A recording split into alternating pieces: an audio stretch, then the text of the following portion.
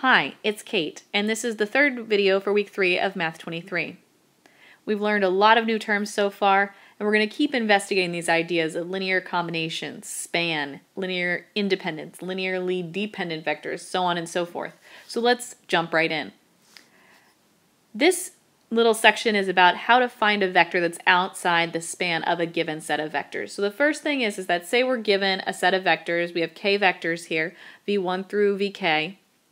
They live in Fn, and our chore is to find or prove that this set of vectors, this collection, does not span Fn. So our task at hand is that we want to find a vector w that is not a linear combination of v1 through vk. It cannot be written as a sum of scalar multiples of v1 through vk. So how do we go about doing that? While we go through these steps, I'm going to give you an actual concrete example. Say that we are in R3, and I want you to show me that these two vectors, v1 and v2, there they are, that they do not span R3. So our task is to find this mystery vector, w, that cannot be written as a linear combination of v1 and v2. So it says here that our first step is to create an n by k matrix A whose columns are the given vectors. Well, note that k is the number of vectors. In this case, we have 2. And n is the dimension, the number of components that we have in the space that we're working in. In this case, we're 3. So we now have a 3 by 2 matrix A whose columns are the given vectors. All we have to do is, here's the first column, here's the second column. So let's write that down. All right, the next step is to row reduce this particular matrix, this one right here, and form the product E of the elementary matrices that accomplish the row reduction. So there are two ways to tackle that, like we said before. We can either row reduce it and write down every single step and then find the product E like this, where this is a pretty big product. Each of these are the steps in order, step 1, step 2, step 3, the steps of the row reduction as represented by elementary matrices, and you can calculate that product if you're really excited about, I don't know, matrix products.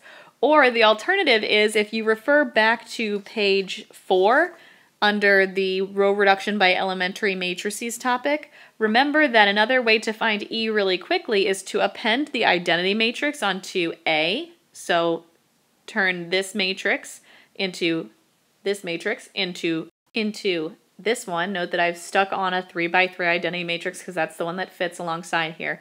Then, in our mind, you sort of want to keep these two things separate. On this side we have A, and on this side we have I. And then if we row reduce it, this is what we get. And remember that here is A prime, so to speak. And on this side, we have B, and in fact, this right here is E. That is the matrix that when we take E multiplying A on the left, we will get the fully row-reduced version of A. So we have this matrix E that adequately row-reduces A into this, and clearly what we're missing here is a pivotal 1 down in this bottom row. And so what we're looking for is a particular vector, W, whose row-reduced form gives us that third pivotal 1. So we need some vector such that this is what happens to it. We basically want to attach this vector W onto A so that when E multiplies it on the left, remember that whatever is over here on the right, it's just how the columns are interacting with E. So this column of A gives us 1, 0, 0 when it has E act on it. This column of A gives 0, 1, 0 when E acts on it. And so we need some third column that would go here so that we would get 0, 0, 1 when E multiplies it on the left. And remember also from our previous discussion that this E is invertible. So the key to figure out what W actually is to multiply by E inverse on the left. Let's do that. So this is what it looks like very basically. We have E inverse times E times W on the right-hand side of the equation. And sorry, I've run out of room. And we want to multiply by E inverse on the left on the other side of the equation as well. So we have E inverse times 0, 0, 1.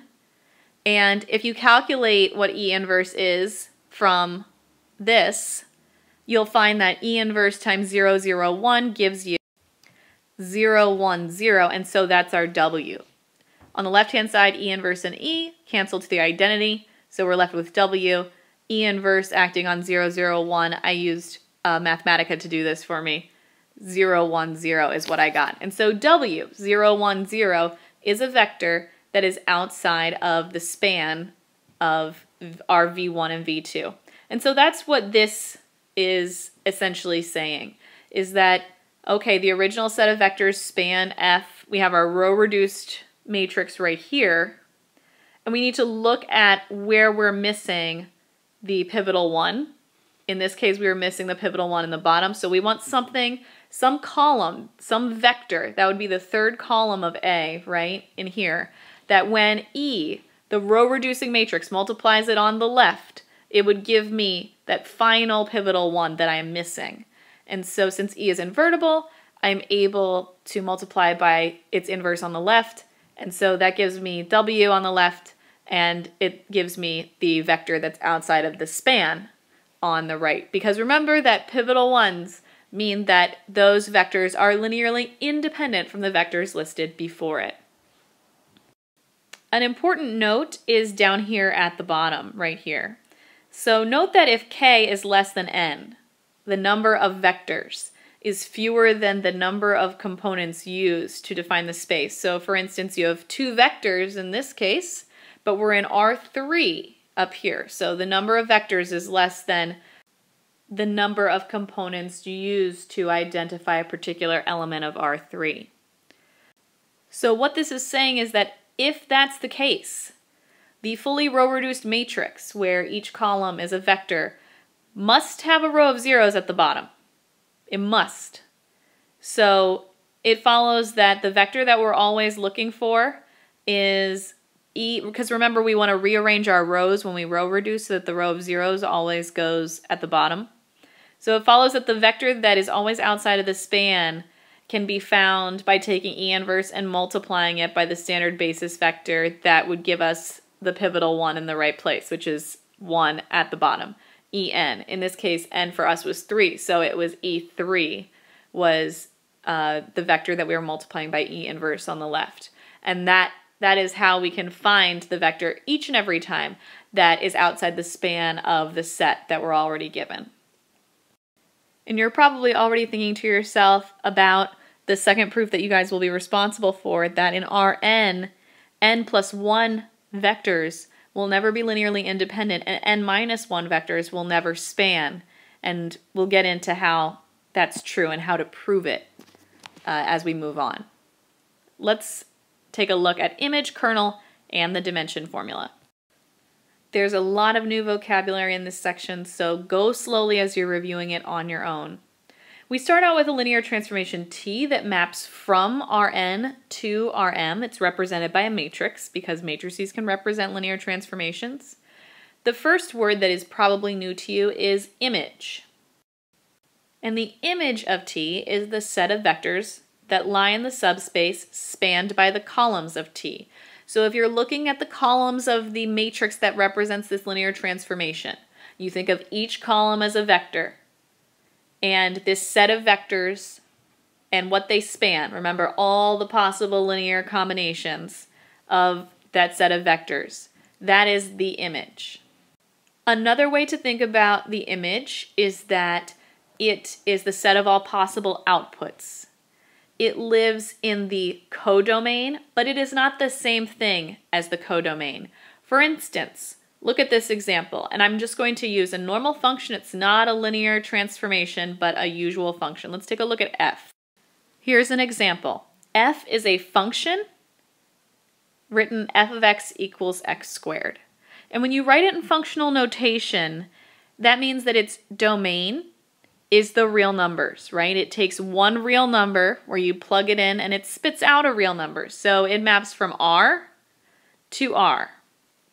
Now, when you think of domain and codomain, that means its domain is R, all real numbers, and its codomain is also R, all real numbers. But when you look at this actual function, what are the possible outputs of this function? Well, you know that it's the squaring function, so there are no square roots when we're going from the reals to the reals that are negative. So we know that the image of this function is all the real numbers that are greater than or equal to 0. So this guy is the codomain, this one is the image. So that's a way of thinking about the image and how it's a subspace of Rm. It lives in Rm, but it may not be the entire space of Rm. And the way to figure out what the subspace actually is to look at each column of T individually and think of that as a set of vectors, and it's all the possible linear combinations of that set. Okay, we already said that the image of T is a subspace of Rm, as I explained here. Its dimension is R. That's the rank of the matrix T. So when we talk about the rank of a particular matrix, that means the dimension of the space the subspace where this matrix is mapping us to.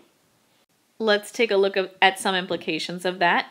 That means that a solution to the system of equations T acting on a mystery vector x equals b is guaranteed to exist, though it may not be unique, if and only if the image of T is m-dimensional.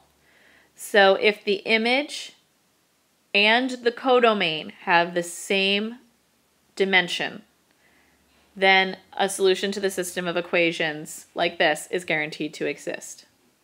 We're going to play more with these, so don't be too concerned if it's still fuzzy what's going on here. We're going to do a lot of examples. Well, first of all, you might be wondering, okay, the image is a subspace. The image is the set of all the subspace that we're mapping to. How do I find a basis for it? Well, we use the columns of the matrix T. Remember that a basis is really picky because a basis is a set of vectors that are linearly independent from each other. So what we do is we take the matrix T, we row reduce it, and we take a look at the pivotal columns, and the pivotal columns correspond to the vectors that are linearly independent from each other. So to find a basis for the image, we take T, we use the columns of the matrix T, we row reduce them. The ones that end up with a pivotal 1 in them correspond to the columns that are linearly independent, and those will give us the basis. All right, the kernel of T, kernel, another very important word, is the set of vectors for which the linear transformation acting on those vectors returns a 0. So you can think of it like the zeros of a function when you're thinking about a linear transformation. That's the kernel of T. A lot of students, when they first think about image and kernel, they think that these two things exist in the same place. They don't. Remember that the image of T is a subspace of Rm. It's a subspace of the codomain. The kernel is the zeros of T. So it's the set of vectors that return a 0 when T acts on it. So that lives in the domain. The kernel is part of the domain. The image is part of the codomain. Note that the kernel of T is a subspace of Rn, just like we said, it lives here. Kernel lives here, image lives here. Kernel, image. Okay. Note that a system of equations, T acting on x equals b, has a unique solution if and only if the kernel of that transformation is 0-dimensional. When we mean 0-dimensional, that means that the only vector that lies in the kernel is the 0 vector. I'm going to write that down as a note. When you have a 0-dimensional kernel, the only vector in the kernel is the 0 vector. You'll see that that's not always true of some of these matrices. All right, there is an algorithm for constructing an independent vector in the kernel of T from each of the n-r non-pivotal columns of T. Remember that you're probably like, n-r non-pivotal columns? What? Well, remember the total number of columns is n in this matrix, and the number of columns that give us a pivotal 1 is r. So n minus r corresponds to, when you take the matrix T and you row reduce it, the ones that don't have pivotal columns in that. N total columns minus r pivotal 1 columns, so n minus r is the non-pivotal columns. You can take a look at this algorithm in Hubbard. It's quite straightforward as far as a procedure, and we're going to do it several times in the homework and the small group problems and the sample problems. Note that the dimension of the image is r, the number of pivotal columns. The dimension of the kernel, since each of the non-pivotal columns gives us an element of the kernel through this algorithm, which you can look up, the dimension of the kernel is n minus r. So this is very important. This is called the rank nullity theorem, and it means that the dimension of the image of a linear transformation plus the dimension of the kernel of the linear transformation is equal to n, which is the dimension of its domain. We're going to play around with some of the implications of that later, but take a moment. A lot of this won't be entirely clear to you until we start working on problems that really involve the image and the kernel, but having an idea in your head about how the image is different from the codomain, but a subspace of it, and how the kernel is a subspace of the domain, and a general idea of the dimension of the image and the dimension of the kernel is where you should be by the end of this coming week.